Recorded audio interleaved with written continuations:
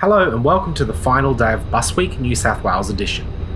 It's been a big and more in-depth series than many past bus weeks, so let's do a quick recap. On Monday we started off with a Transit Systems Mercedes 0500 LE, which lived a past life a little further north.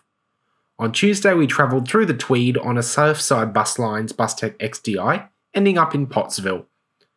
On Wednesday the Medowie Shuttle was my ride of choice, on board a Hunter Valley Buses MAN 11220, and yesterday we travelled on a State Transit Volvo B12 BLE fitted with a Volgren CR228L body. So let's finish off this week with our fifth and final bus, a Punchbowl bus company Scania L94UB fitted with a custom CB60 body.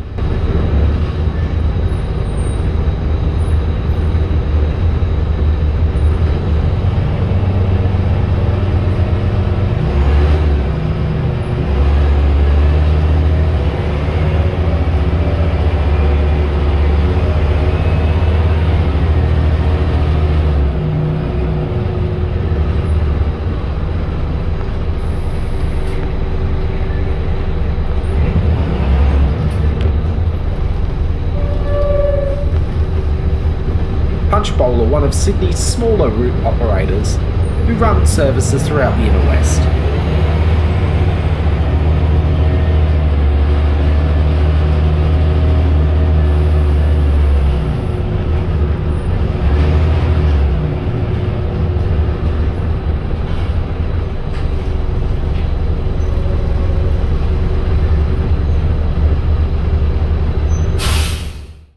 There's also a PBC Goulburn division, but the websites of the two companies don't link up, which I find slightly strange.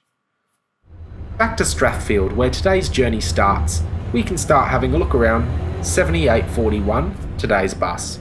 Built in mid-2002, you can clearly tell this bus is starting to show its age, although a lick of Transport for New South Wales blue has made this bus look a little bit more contemporary.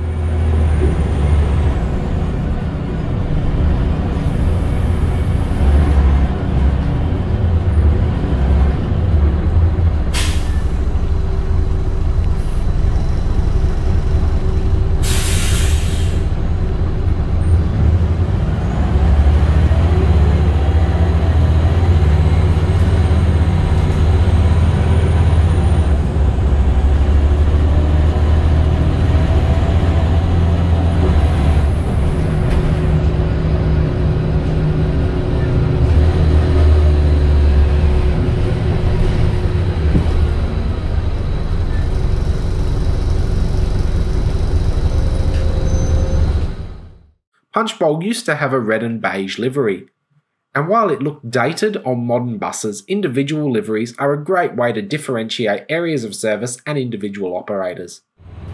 I even read a great UK-based transport research article about the importance of operator liveries, and I spent a good 15 minutes trying to find it again. Sadly, I couldn't. Punchbowl's interiors are known for being minimalist. In a world where just about every new bus has cloth seats, Punchbowl insists on using vinyl.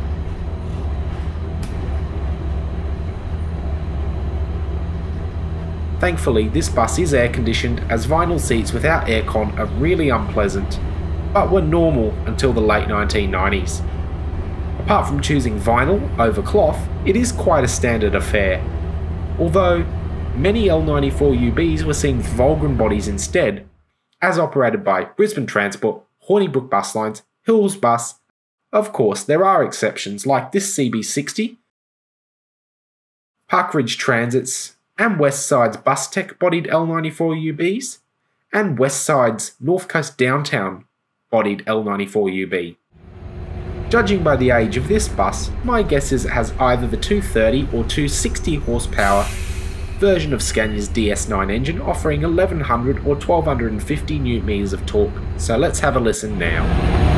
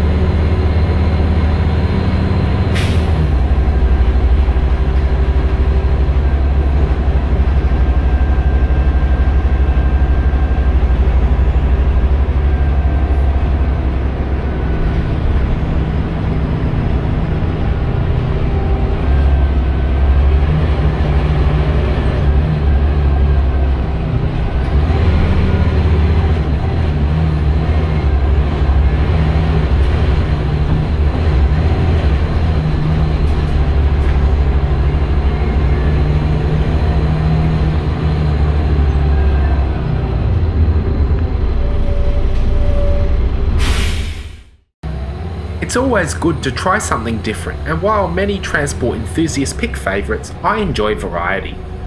Something like this Scania might not offer the best or cleanest passenger experience, but I never marketed this channel as a transport enthusiast space. Sure, I find public transport exciting, even fascinating at times, but my goals for this channel have always been to include an advocacy focus. So it's important to think about what quality of service we get, and whether you like this sort of Scania or not, there's always room for improvement. And because I like variety, I launched the Busweek series, which puts all of it into an easy to use format.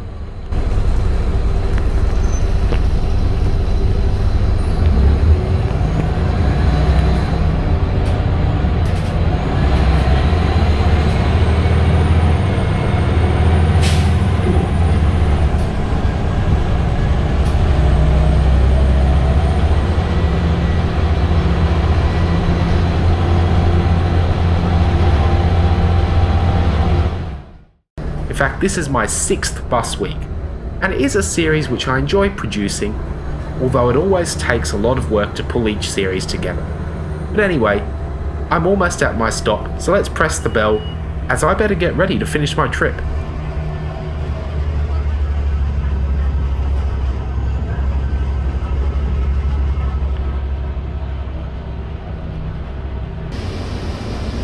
And let's watch today's bus continue on its way out to Hurstville.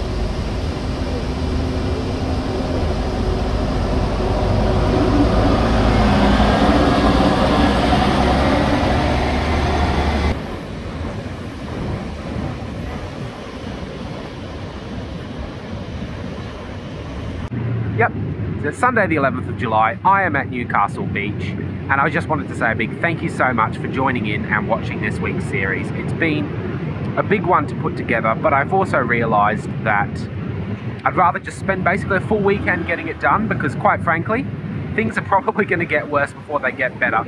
So I thought that you'd probably want something to watch and enjoy as the situation unfolds, to take a little bit of, you know, a load off your mind. There's a lot happening, and quite frankly, long-term lockdowns are pretty ordinary when it comes to mental health. So, you know, I thought I'd try and push this one out a little bit early, so you've got something to watch, something to enjoy. So, if you have enjoyed this series, I'd really appreciate it if you could like this video, subscribe to the channel if you haven't already, and I want to say a big thanks so much for joining me, and I will see you again soon.